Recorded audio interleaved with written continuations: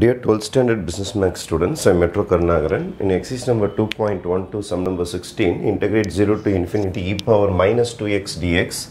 Integration of e power minus 2x வந்து e power minus 2x தான் வரும்.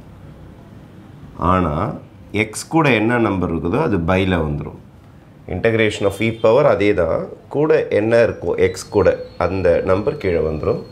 Limits 0 to infinity. Integration முடிஞ்சிருச்சு. minus 1 by 2 வெளியில் எடுத்துறேன். e power minus 2x 0 to infinity. upper limit minus lower limit போட்டுடலாம். 1 by 2 e power minus 2 into infinity minus e power minus 2 into 0.